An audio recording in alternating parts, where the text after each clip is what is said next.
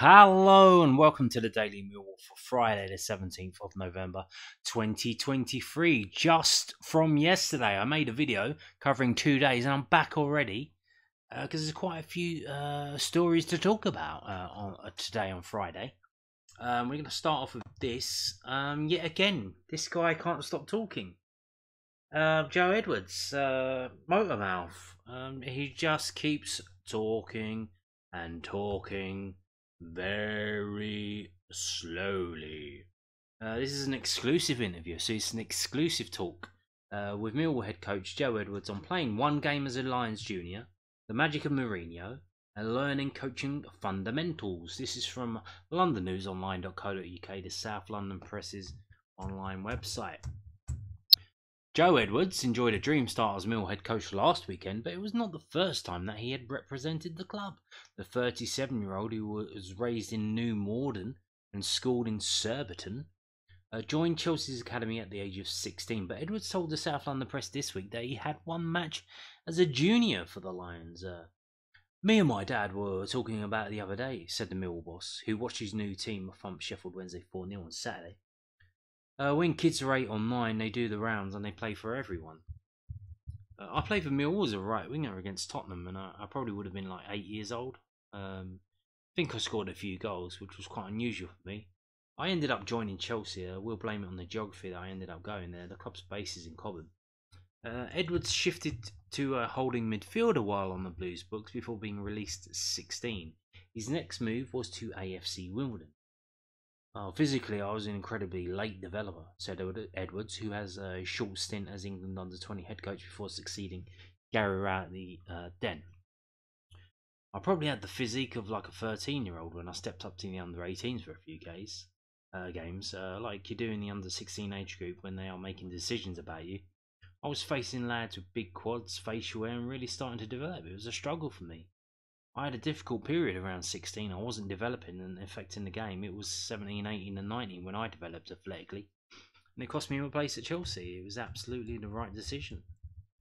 I had some issues with my knees, which weren't career threatening. I joined AFC Wimbledon during the club's very early stages. I can't remember now what division they were in, but it was lower league stuff. I was probably spoilt with how good football looked and felt for me as a young kid, although Chelsea's academy kicked on even more once the Roman Abramovich reign went into full flow and the investment came in. It was still a great academy before that. The coaching I was receiving and the players I was playing with were way ahead of my friends at school. I found the drop, without sounding disrespectful, tough to take. I had that transfer from playing academy football with some top players, England internationals, of football with a very certain style, to that level. I struggled to affect the games, and that meant I wasn't enjoying it very much. The big thing was that the passion, motivation and enjoyment had gone. Chelsea have always been brilliant with looking after their own once they've gone out the door. I think they knew I was in a difficult place, that I was playing football for very little money, and that I didn't know where my career was going to head if it wasn't to be football. Edwards was invited to help out at the Chelsea Development Centre nearest to his home. I was bright and enthusiastic. I always had a good attitude as a kid, he said. I would have been one of those young players who the staff enjoyed working with and wanted to help because I gave it my all. It was a chance to get some pocket money and be around here. I very quickly developed a passion for it, and it spiraled and progressed from there. For probably 18 months to a couple of years, I was balancing the two. I was doing my coaching at Chelsea and still playing, travelling to evening games and that. But then I started getting involved, getting invited to help out with the training sessions for the older age groups. Not only doing my stuff with the under-7s and under-8s, Paul Clement was the under-16 coach and Brendan Rodgers was with the under-18s. More and more people were asking me to assist with sessions. Looking back at it, it probably meant just serving the balls in and being around it. I wasn't coaching the under-16s as a real rookie coach myself, but there started to be more and more clashes. It was either playing a Tuesday night game in the middle of nowhere, or stay around Chelsea's academy, which was a setup which was really professional and there was a great energy there. I found it quite an easy decision to pursue my coaching career. Jose Mourinho had just become the manager and the team was on the up. You could see where the club was going, and it was a club that was home to me anyway. I knew there was a real opportunity there, but that I had to give it absolutely everything. I couldn't be that guy who's constantly saying, I can't do this and I can't do that because I got this game. I wouldn't say that at a young age I clearly had the aspiration to one day be a manager, but as a 19 or 20-year-old coach, I was out regularly alongside the first team training pitches watching Jose Mourinho in his first couple of sessions there, and that was impressive and it did inspire me. Chelsea secured their first top flight title in 50 years in the 2004-2005 season and successfully defended a crown under the Portugal legend. Mourinho also won one FA Cup and 2 League Cups in his first spell with the West Londoners. It sounds weird to speak so glowingly of this now because the organisation of his sessions is so normal now, said Edwards, recalling Mourinho's methodology. There would be 2 pitches side by side and nearly every section of the pitch would have different exercise set out. It would be set out before the session started, and once you saw it in full flow they would seamlessly go from one to the next, and they were connected somehow and had relevance to the style of play. If you came and watched our sessions, I'd like to think you'd see that now, but that was nearly 20 years ago. It wasn't the norm. He had the real attention to detail and charisma. He had the voice that just bellowed across both pitches. He kind of spoke in bullet points. It was so clear that this was what we're trying to do. The intensity of the sessions, watching it in my early days of coaching, were real wow moments. Edwards managed Chelsea's under-18s and won 2 FA Youth Cups, as well as steering their under-23 side to the EFL Trophy semi-finals. He had spent 27 years with the Blues when he opted to be reunited with Frank Lampard at Everton, joining as his number 2. Prior to that, he had been assistant coach to Lampard and Thomas Tuchel at Chelsea.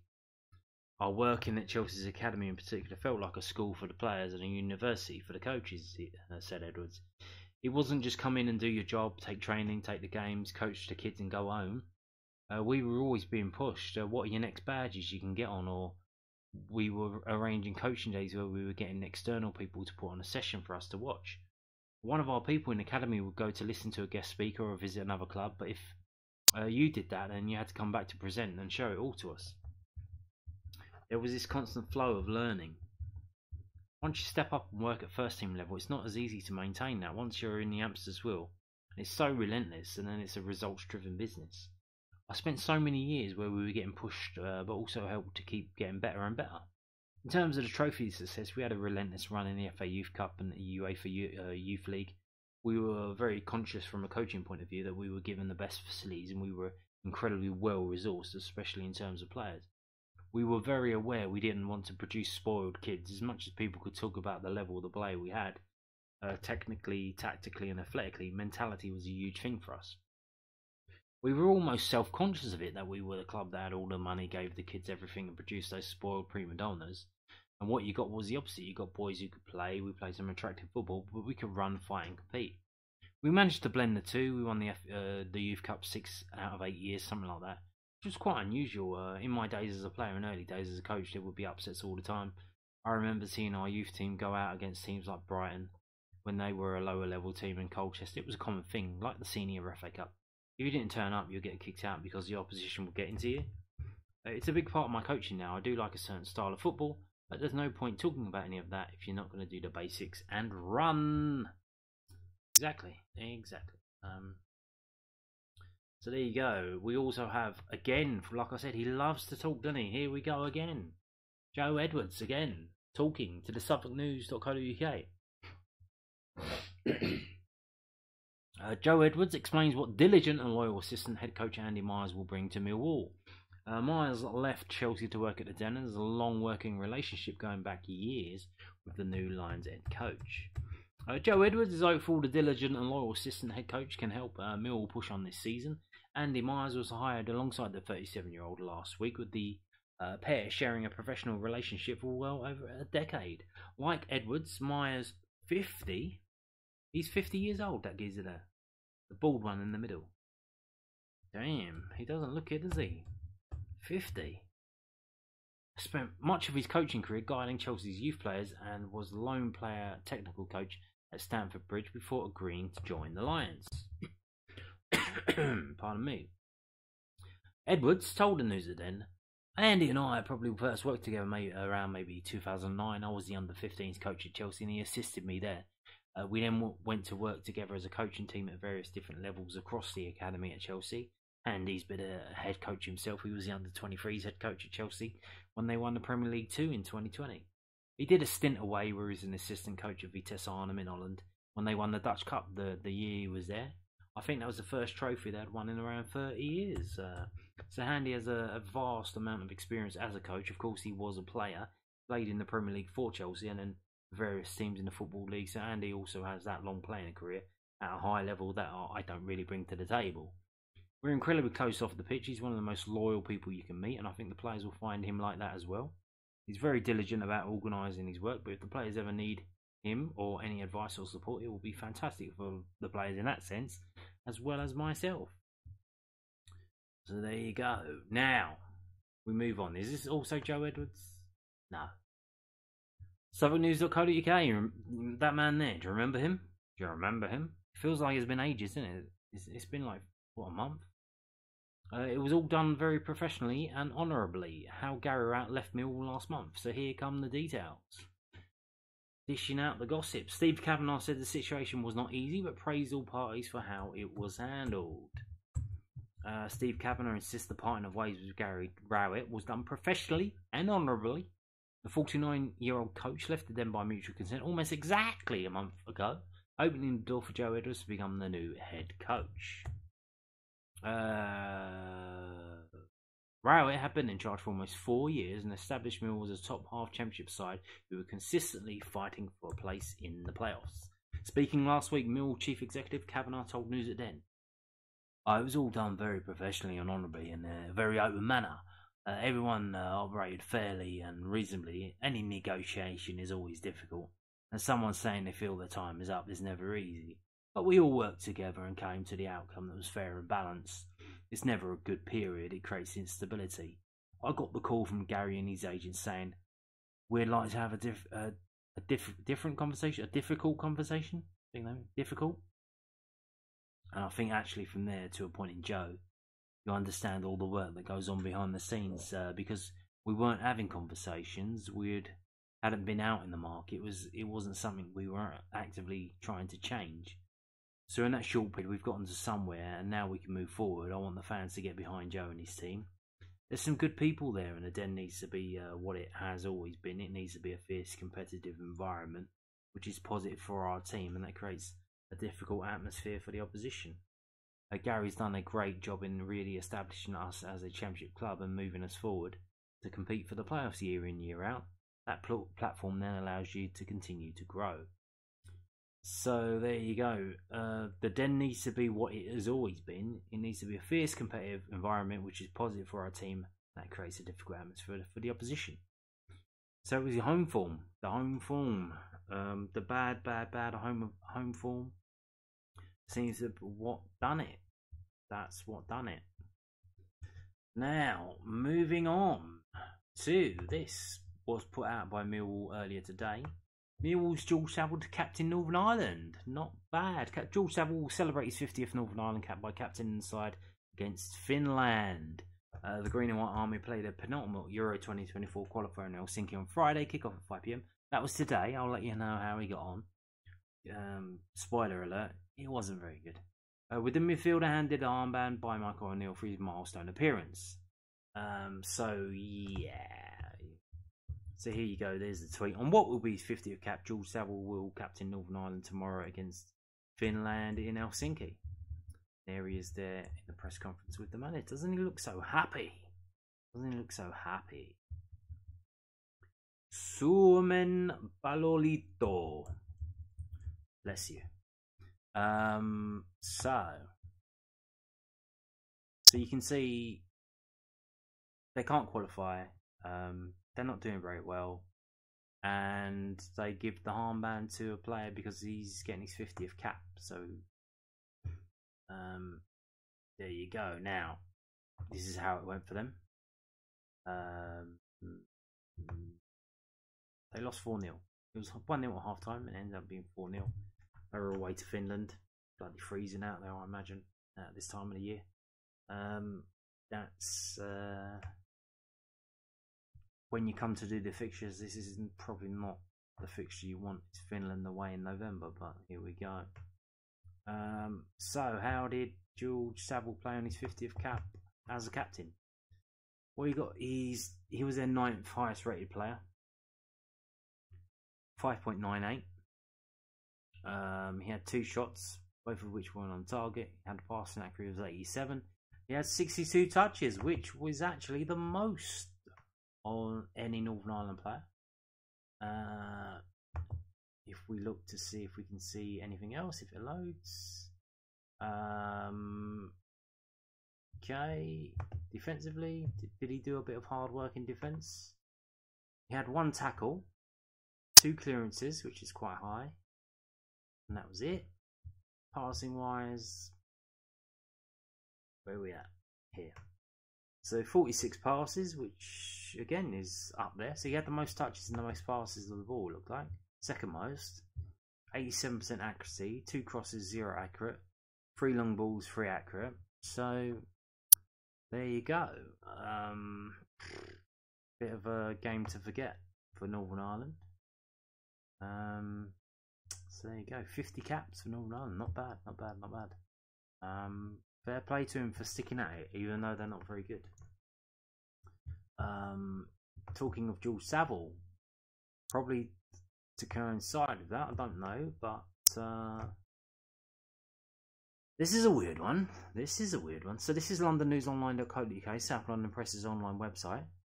I would love to stay longer. George Saville keen on Millwall stay and rates goal at Hillsborough as one of the best in his career. George Saville admitted he would jump at the chance to extend his Millwall contract.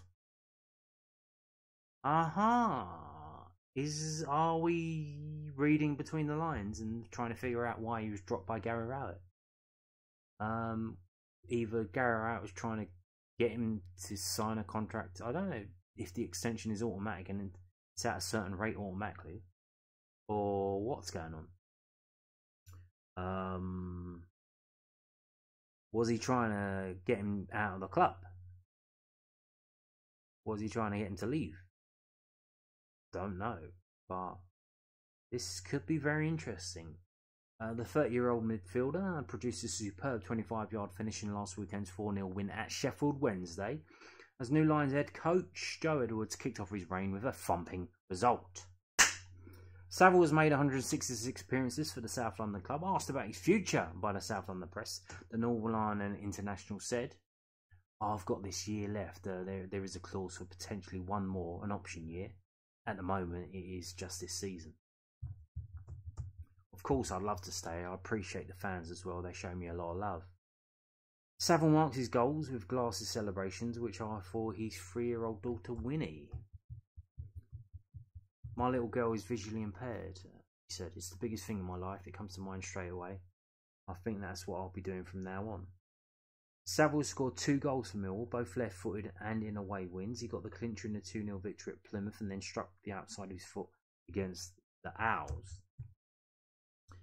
"My professional goal when I was at Brentford is probably the best I've scored, but Saturday's is up there," said Saville. Without sounding arrogant, the Plymouth one was quite easy. The defender was in line with the post and I used him to guide it around him. Whereas this one, I actually had to put my foot through it.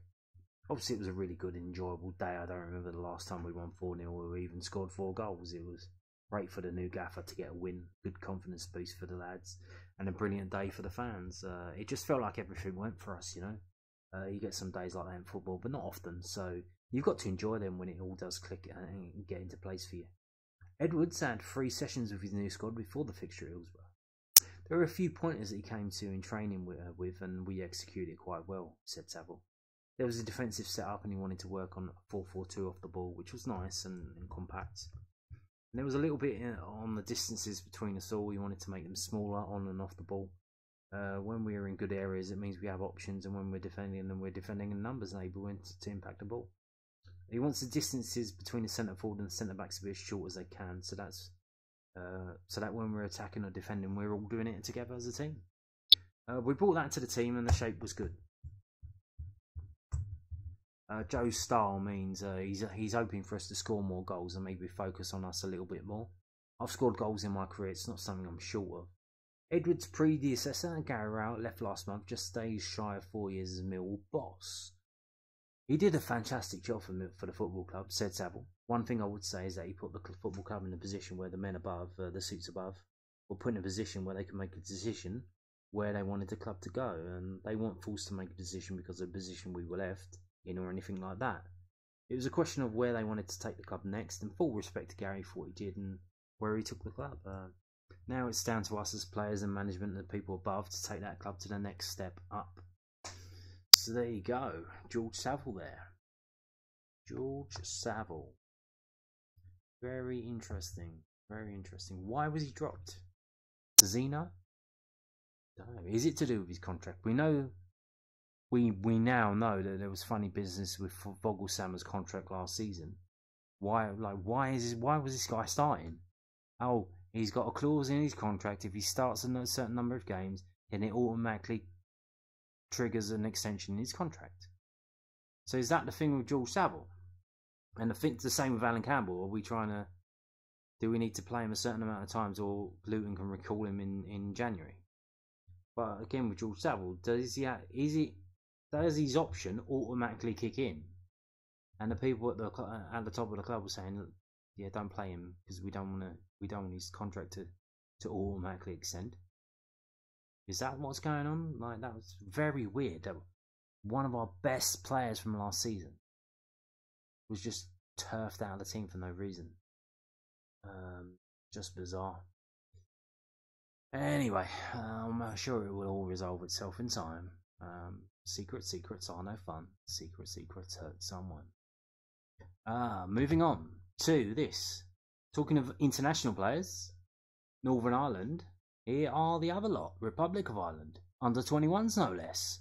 Why am I showing you this? Well, if you didn't know, Aidomo Emakhu played for them. He played for them. He's not in the picture there. I don't think. Is that him? That's not him at 22, is it? It might be, but he looks absolutely freezing. Is it him? I don't know. He looks all puffed up in his face.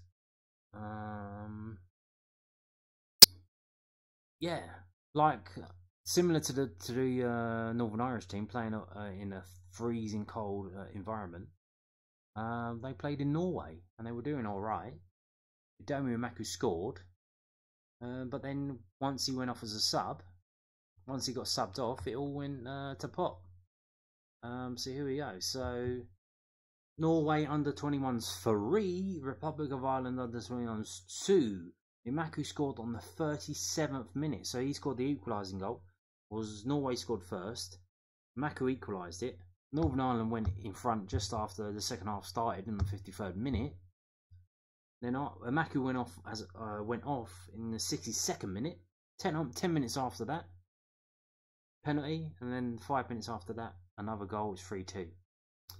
So the Republic of Ireland. This is from the irishtimes.com, by the way, for all your Irish news needs. The Republic of Ireland under 21's winning start to Euro 25 qualifying is over, and they let 3 points slip in their final 20 minutes of a freezing night in Drammen.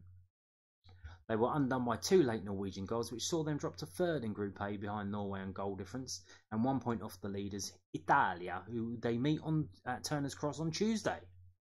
So they got to play Italy in Ireland this Tuesday, next week. The All Clondalkin Strike Partnership, whatever that means, I don't know what that means. I don't know. Of Aidomo Emakhu and Sinclair Armstrong had seen Jim Crawford's side overcome the deficit to lead in sub-zero temperatures. The early substitution of man of the match Emakhu, man of the match, proved costly, however, as Norway kept the call ahead, dispatching a penalty before 77-minute winner from backup striker Lasse Nordas. Crawford made 5 changes from the 2-1 victory over Latvia last month, with skipper Joe Hodge recovering from shoulder surgery and vice-captain Andy Moran competing for a senior debut, and Selmo Garcia McNutty was handed the armband on his return from injury. Emakhu was given his first start up front. First start, man of the match, scores a goal. Hey. And the Millwall marksman was a bundle of energy from the off. He led the Irish press to stress test the Norwegian defence and won back possession time and again. He turned over the ball to tee up Armstrong in the 3rd minute, but his pile driver was parried over by Sander Tugvik. It was a game of few early chances as Bosun Lawal and Conor O'Riordan dealt comfortably with the false 9 role Manchester United prospect Isaac Hansen. A set piece would prove their undoing, though, as Norway scored their first real opportunity in the 20th minute. After his corner was initially repelled, Christian Arnstad was given too much time to deliver the ball, the second ball into the head of Alvor Rodolion Opsval, who sent it looping over Josh Keeley in goal. Emakhu directed the Irish response. He forced Tungvig into a strong save, and in the 37th minute he had the goal his play deserved. He harassed Celtic's €3 million midfielder Odin Thiago Holm into a mistake, and when Armstrong's shot was blocked, it fell perfectly for his fellow Clondalkin native to sweep into the bottom corner. Oh, so Clondalkin is like an area, is it? Emakhu smashed the crossbar on the half volley, although it was called back for offside before his telepathic understanding with Armstrong gave Ireland the lead in the 53rd minute. The QPR target man won the flick on from Garcia McNutty's long ball, and Emakhu knew what to do, playing it straight back into Armstrong's path. So a little 1-2 there. So he got an assist as well. He showed why he's been given his senior debut by Stephen Kenny, with his first time finishing making it look so easy. He's talking about Armstrong there, because Armstrong played for the Ireland's first team. Emakhu's replacement Johnny Kenny almost made it free after some quick thinking from Matt Ely. Tangvig's trailing leg just took it to the wrong side of the post. That would prove costly when the Austrian referee Volpa Hartmann penalised Healy for a pull on Leeds United's Leo Hardy at a corner. Arnstad dispatched a power pack penalty beyond Keeley's reach. Ireland fell behind 4 minutes later. Joel Mugisha spun past Lower, and backup striker Nordus produced a brilliant finish off the underside of the crossbar. They piled on the pressure in search of an equaliser, but Garcia McNulty's stoppage time header was cleared away from danger by Opsval. And as you can see, so first start for Emakhu, scores a goal, gets an assist, man in the match. When he came off in the 62nd minute, the rest of the team crumbled away. So there you go. Wow. Shame I can't see it anywhere. There might be highlights somewhere, I don't know. The trouble is, when you go on YouTube and try and search for stuff, there's so much junk on there of people trying to clickbait you into watching like a live game, and it's just some twat on Football Manager, or it's like a text service thing. So, bruh, can you just give me the highlights, YouTube? You know what everyone wants to watch. You know that you've got computers and algorithms. Can you not figure this shit out? Stop with this shit. But yeah. So maybe we might be able to see the highlights of that somewhere. I'll try and find them for you and pass them on. Is that Aidomo Emakhu? He does wear 22, doesn't he? It doesn't. I mean, he looks like he's so fucking cold. It might be him actually. It might be him. Jesus Christ. Damn, bro. He's so cold. It doesn't look like it's him. Now you may be wondering. You might be, you might not be. How much money did they raise at Poppy Day at the Den? Doesn't really. Why haven't they told us yet? Well, the reason why they haven't told you yet is because it's still ongoing. The shirts that they wore against Southampton, the match shirts, and the warm-up T-shirts are still on auction, and they can't give you a total figure of how much money they've raised until this has been done and dusted. And as you can see, there's still some bargains to be had. This runs out Sunday the 19th. I think it's around about 2 PM. I'm not too sure. It does say 1 day left. But Alan Campbell, you can get your shirt for 122 quid. Why not? Where are we going? Bradshaw, Romain Essay, 319. 341 for Cooper. Why has he got a long sleeve shirt though? I don't understand. I thought they all had to wear the same shirts, and if you wanted a long sleeve, you had to have an undershirt. George Saville, player we've been mentioned, only 210. Murray Wallace, 200. 200. Zion Fleming's 436, which seems to be the leader at the moment.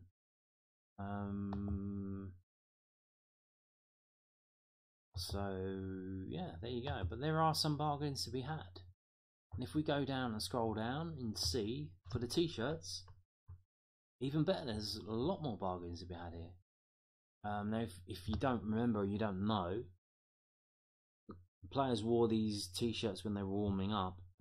What they are is they have the name of a player who was killed in the First World War, who lived around the Den at some kind of street. You can see one here, J. Goodman. That's Ilderston Road. He's Royal Field Artillery. He's aged 31, and that was George Honeyman's shirt. So some of these are, I don't know if the families of the people involved that are trying to bid for them or what. You've got 182 for Remain Essays, J. Davies from the Old Kent Road. I don't know if the people are actually related or if it's just your name. These names are quite common names, like Smith, Ward. So maybe if they've got the same name as you, having this kind of shirt with your surname here might be something to take care of. But like I said, even there, look, Murray Wallace 100 quid, Aidomo Emakhu 106, and they've all signed it. They've all signed it. You can see here they've got signature on at the top on the shoulder, signature of the players involved. So there's some bargains to be had, and all the money, the profits go to the Poppy Day appeal. And once this is done, I'm sure we've got a total amount how much money they've raised. Now moving on to this. The FA Youth Cup draw has been made, third round. Unlike last year, we got the toughest of tough draws. We already got Arsenal away. Actually got Barking at home, so not a bad draw. So Millwall under 18s host Barking in the FA Youth Cup third round. Millwall under 18s have been drawn at home to Barking in the FA Youth Cup third round. The Lions were paired with their Essex Senior League outfit in Friday's draw, with the fixture set to be played before Saturday the 16th of December. So basically in the next month they have to play this game. It needs to be played at the Den, generally in the evening. So there you go. Part of the rules, it's an evening kickoff, and it has to be played at the Den. Some of the you can nominate a substitute ground, but only up until the quarterfinals. It has to be done in your application at the start of the season. You can't change it halfway through, I guess, unless there's exterminating circumstances. So this game will be played at the Den. Like I said, nice easy draw. Barking.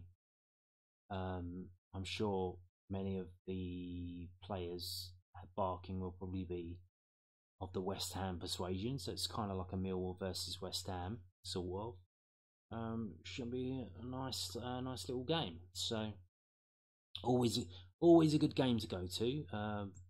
Cup games, because there needs to be a winner. I don't think they do replays. I'm not sure. I can find out. I don't think they do replays. Obviously, because the Premier League don't want them. They pay money now, so you got to do what they say. But yeah, good stuff there. And now, moving on to this from millwallfc.co.uk. I was speaking to you the other day about stadium tours and how would make a good Christmas present, especially for a child. Very cheap, those ones. Well, here we go. How about this? A season to remember. Millwall FC and then the season. There's 4 books out now. A match-by-match account of Millwall Football Club's season. You've got the Division 4 promotion, Division 3 promotion, Division 3 promotion again in 75-76, and Division 2 title winning season in 87-88. So Millwall supporters Neil Fizzler and Merv Payne have released 4 new books covering seasons from the Lions' past, taken in 64-65, 65-66, 1975-76, and 87-88 campaigns. The quartet display a match-by-match review from each season, and there's more in the pipeline. If you're stuck for something to do over the international break, why not pick up a copy for each one from Amazon? Or how about you go to Victor Publishing's website and get it direct from them, because I'm sure they'll get more money from that. Although I think what this is an affiliated link. I think if you click on that and go through and then buy it, Millwall will get some of that. Millwall will get a cut of that. They'll get a finder's fee. So I think that's what Millwall's saying by sending you to Amazon. But if you go to Victor Publishing, Victor VICTOR, and if you do go there, check out the Who's Who Millwall book, because I've got that, and that was also written by Neil Fizzler and published by Victor, and that is pretty darn good. It's basically got a little bit on every single player to play for Millwall, and it's incredible. It's now you'd say in this day and age, well, we've got the internet. Why don't we just go on the internet? It's not the same. It really isn't. The fact that you can have a piece or a produced piece of paper in your hand, bind it together, and just flick through it, and have all of that knowledge instantly available for you to flick through and go through instantly. You don't have to click on the next page or go back to the menu and do all this shit. It's real. It's something that's real. It's something that exists. And it's something you can hold in your hand. It's something you can buy as a present and give it to someone and say, "Daddy, happy birthday, Daddy." So there you go. Why not? There you go. Now, if that doesn't tickle your fancy, apparently, so Blue Friday, Millwall done this before. Was it last year they did it? They must have did it. So obviously Black Friday, which is an American shit that has to do with Thanksgiving. So obviously after Thanksgiving, they have Thanksgiving is always on the last. Is it the last Thursday or the second Thursday? No, the last Thursday. I don't fucking know. Thursday in November. It's always in. Maybe the second or the third. And then the day after, because that's a holiday. So the day after is like their Boxing Day, where they have all the sales. Because people want to buy shit. And it's generally, well, because you got Halloween, then you got Thanksgiving, and then you got Christmas. So well, if we have a sale or Thanksgiving, people can come in and buy stuff for Christmas, I guess. So Millwall doing this Blue Friday thing, which is a parody of Black Friday. And so Millwall Football Club's Blue Friday is coming with massive discounts on tickets and Millwall TV Plus, plus 1885 Club, the Lion Store, and more. Keep an eye on millwallfc.co.uk as the deals begin to roll in. It all begins on Monday. So I don't know if they're going to do like a thing every day that you can buy on a discount. Sounds like it, because if you see here, so what do they mentioned the tickets. So what they're going to do, kids for £1. They're going to do, if you're a season ticket holder or a member, you can bring one of your mates. I don't think we can do that anymore. We sell out all the games anyway, so I don't think we have space for that. Unless, I don't know how they're going to do that. Maybe it's for next season's season tickets. I don't know. Millwall TV Plus. So they mentioned tickets, Millwall TV Plus, 1885 Club, Lion Store. That's at least 4. So if they do one a day, we'll see. We'll see what they do. But yeah, if you, like I say, if you're looking for a deal, you're looking for a steal, come back on Millwall and see what they got for you. And on that note, I told you it was busy on it for Friday. Not bad. Friday during international break, quite a bit going on. And on that note, thank you for watching and goodbye.